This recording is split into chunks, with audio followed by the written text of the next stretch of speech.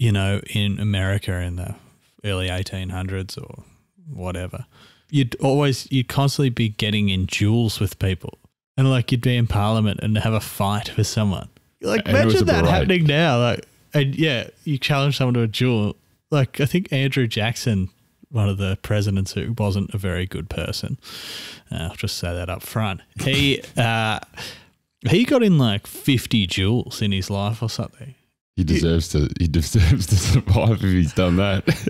One of them, he just stood there. The guy shot at him. He missed, and so he just took heaps of time, lined him up, and just shot him in the head.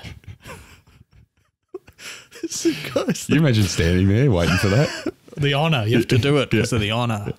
Yeah, what different world.